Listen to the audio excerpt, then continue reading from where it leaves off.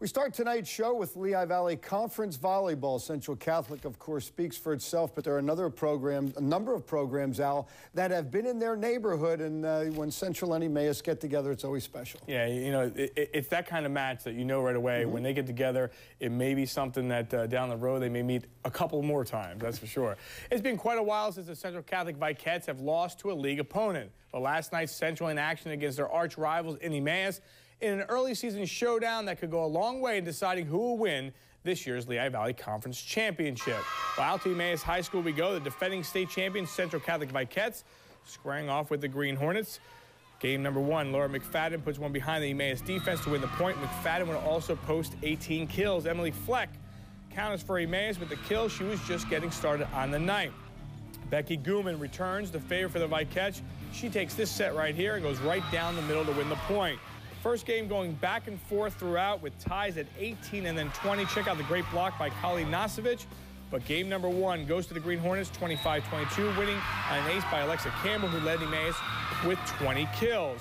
From there, we move on to game number two. Central Catholic playing good defense, helping them jump out to a 7-1 advantage. But the Green Hornets mount a comeback in this one, and it starts with a nice service ace.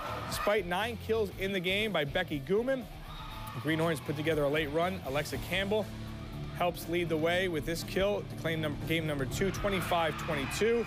They take a 2-0 advantage. So from there, we move on to game number three. The Vicecs jump out to the early advantage. A great touch here by Nasevich.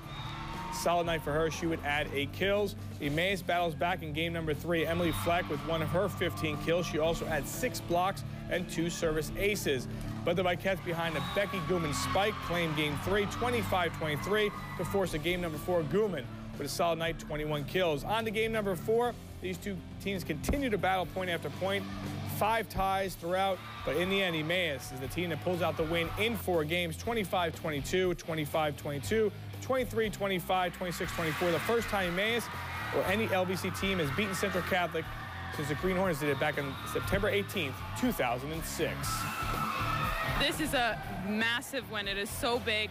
We've been pushing in practices and ever to try and beat Central for the past 3 years, and we finally did it. It feels great. We don't like to count our chickens in the beginning of the season or at any time. You know, we want to stay calm, we want to be confident, not cocky, and we want to work hard. And, you know, we matched up well against Central because, you know, they're a great team. And I think we just worked really hard to get to that point. We kept the momentum on our side for the most part of the match. And, you know, it just led us to that victory. This win is huge. It will give us confidence for the rest of the season, and we'll have a lot of confidence through districts and possibly states.